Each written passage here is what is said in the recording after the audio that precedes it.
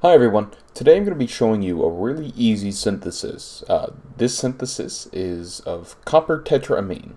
Now copper tetramine is a very useful compound in the synthesis of rayon. If you don't know what rayon is, you're most likely wearing it. It's in artificial clothing.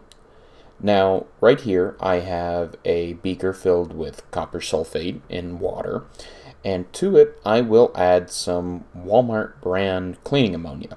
When I add it, you will see an immediate precipitate form. Now this precipitate is of copper hydroxide, and it's kind of got a milky, almost paste texture to it, and it's a nice teal. It's much like malachite in the fact that they are both very teal.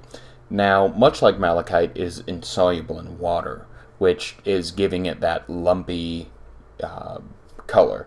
You can tell something is insoluble when you can look at it and it's not clear, if that makes sense. It's very dense. You can't see the bottom of the container. It's a good indication that whatever you have it in is not dissolving it.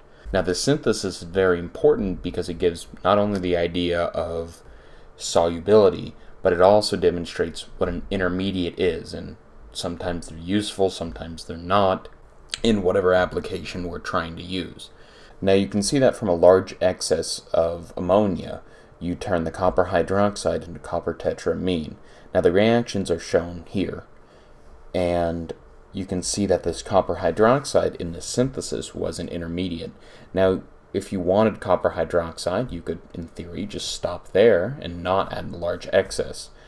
Now this isn't a preferential way if you're trying to make rayon at a large scale, or if you need very pure copper tetramine, because these cleaning ammonias that you can get from most grocery stores have what's called a surfactant. A surfactant keeps your solution from bubbling and foaming, and it's a nice oily layer, and you can kind of see a reflection on the beaker of the oily layer. And as I go to store this, I will try to get as much of the surfactant off as it settles out, but I'm not going to be able to, because it's going to only allow a certain amount of the surfactant to rise to the surface of the solution. So what's going to happen is if I skim this little oily layer off, it's going to send up a little bit more of this layer, and I skim it off, it's going to send more, and I can keep repeating this, and essentially I could end up with a nice clean solution. However, this is time consuming, quite tedious, and the vial that I am storing it in is very, very small, and you can barely even see it. You will see why I'm storing these solutions in a vial in an upcoming video, hopefully very soon. However, this will be an ongoing process, so stay tuned. Hopefully it ends up being a very, very cool project. Until next time, thank you for watching.